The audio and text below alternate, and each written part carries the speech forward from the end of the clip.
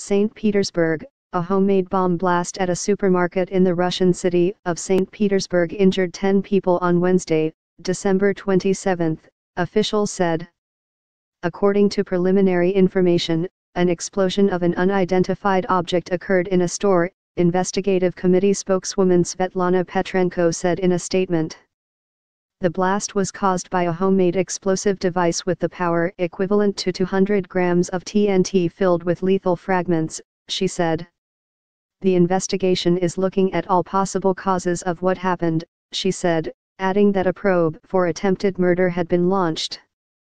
10 people have been hospitalized, their lives are not in danger, said the head of St. Petersburg Investigative Unit Alexander Klaus, Interfax news agency reported.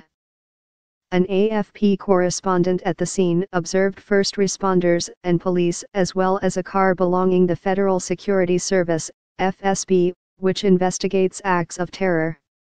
Police said the blast occurred in a supermarket northeast of the city center, with sources telling Russian agencies that the explosive device had been placed in a storage locker.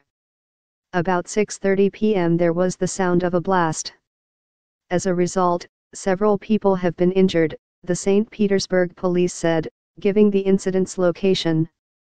There is no fire, all shoppers have been evacuated, an emergencies ministry representative told Interfax.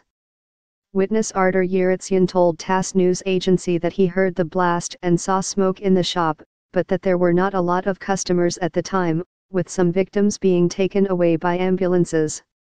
Russia's second city St. Petersburg was the target of a metro bombing in April, which led to 14 deaths and dozens of people wounded. The bombing was claimed by a group linked to Al-Qaeda, which said it was a message to countries engaged in war with Muslims.